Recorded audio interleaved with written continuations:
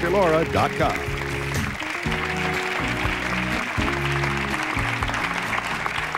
I'm back, and I want to thank all of my guests today for being brave enough to face the truth about themselves and others, or a little bit. Well, let's take a look at the results of my web poll. You'll recall that earlier in the program, we told you that we posted this question on the website. How many times have you not told the truth because you didn't want to hurt your close friend or loved one? Well, here's how you voted. 14% of you say, many times. Get over it. The truth hurts. I have a comment about that in a moment.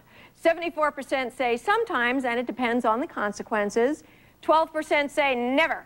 Honesty is always the best policy. Okay, I agree. And you know what? Your kids are ugly. Gee, I'm just being honest. Your kids are stupid and ugly. Now I'm being more honest.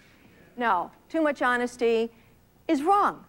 But don't get off track here with me. Stay with me for a moment. There is no reason to say certain truths when the only function is to hurt.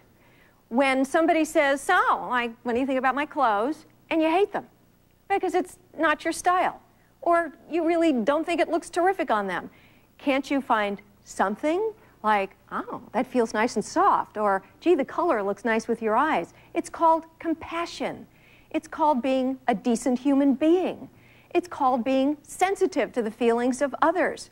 I have found so often when people call my radio program and want to tell the truth to somebody, there really is an ulterior motive, and it is to be cruel. It is to hurt.